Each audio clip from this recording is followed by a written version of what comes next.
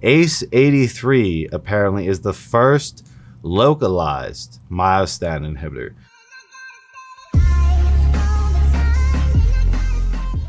What is up, everyone? It's Russo. I hope everyone is doing well. Today's ASMR sip is 1907wire.com. Coupon code Russo. ASMR Spritz, Intelligent Elephant, Carbon. Hear your noises, but you have to buy it in the description to smell it.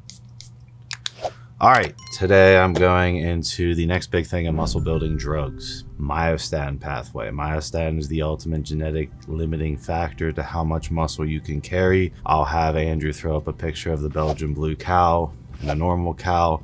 The only differences between these two cows is that one has a chronic myostatin deficiency, basically doesn't make any myostatin at all, which makes the muscles grow out of control. This is being implemented into bodybuilding pharmacology via myostatin inhibitors. Now, everyone has seen my logs of YK11, which is supposedly an oral myostatin inhibitor.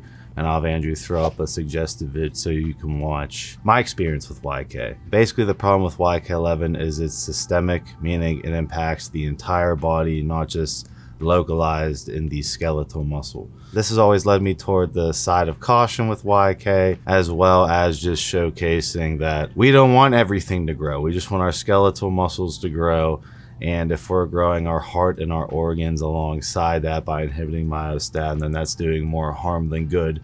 However, the myostatin pathway is so crazy because, again, I'll have Andrew throw up the two cows. That cow's not exercising any more than the other cow. They're just walking around, grazing on grass. The only difference is the myostatin level in the body. It's the ultimate, like, going to the very pivotal thing of what tells your body how much muscle it can or cannot sustain. So that means that technically, maybe 20 years from now, there will be a localized myostatin inhibitor that you could just sit around on the couch all day and have bigger muscles than a bodybuilder in the 1990s abusing gear, dosage dependent. And if it's localized to only skeletal muscle, then you basically cheat coded all of bodybuilding. This is where bodybuilding is going when it comes to enhanced pharmacology, and I don't see myostatin not being explored by the bodybuilders when there's so much promise on, I don't have to tear apart my joints to grow more muscle. I don't have to do any of this stuff. All I have to do is take this drug and sit on the couch and my muscles grow.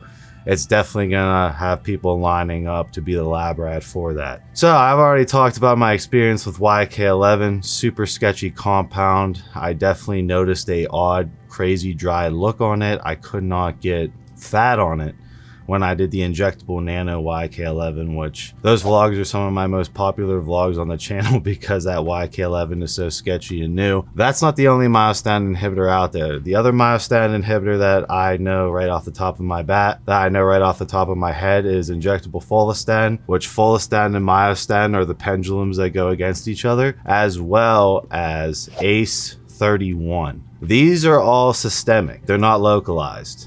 I was recently sent by one of my subscribers ACE-083. ACE-083 apparently is the first localized myostatin inhibitor.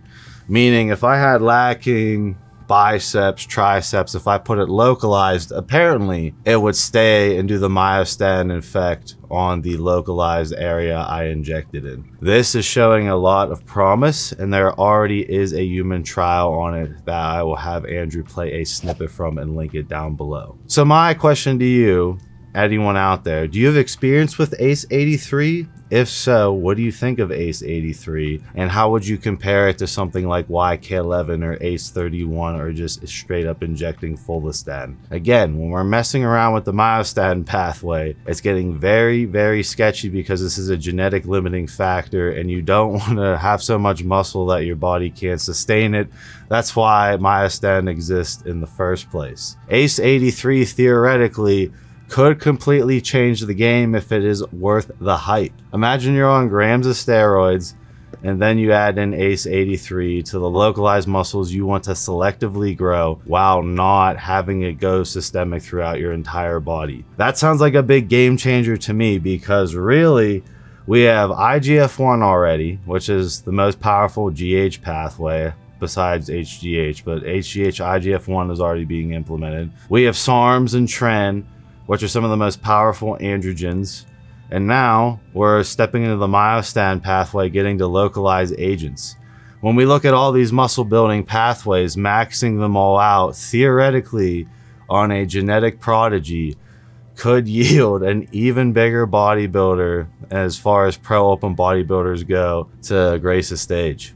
And will I say that's healthy? No. Bodybuilding is not about health, it's about extreme performance. When we see these myostatin inhibiting agents, the sky seems to be the limit, and it seems to be, can the body support you destroying myostatin and having to feed all that tissue, having the CNS have to keep up with all that tissue, etc., etc.